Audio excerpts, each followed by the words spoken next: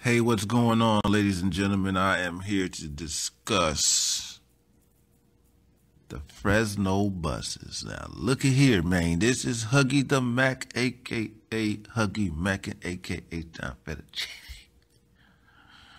Now, I'm from L.A., man. I don't know if I came to Fresno with big city dreams or expectations of this bus line, but, man, look here, man. I don't want to hear nothing about it's a small town. Look here, man. They got 500,000 people, man.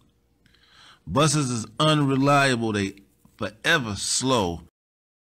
They don't really go by a schedule, so they ain't no use to picking up a schedule or looking on your phone or nothing like that. Because they, a good 30% of the time, they more than 10 minutes late. Well, I would say it got to be a good 45% of the time they more than 10 minutes late. It's about 30% of the time they more than 20 minutes late. You got that talking about?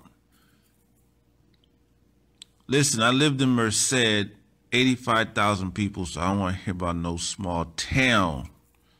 And Merced buses was pretty, the little that I took them, they was pretty, like L.A. They will be late from time to time, but Fresno's is like just on a regular basis, man. You just don't know. You just rolling the dice.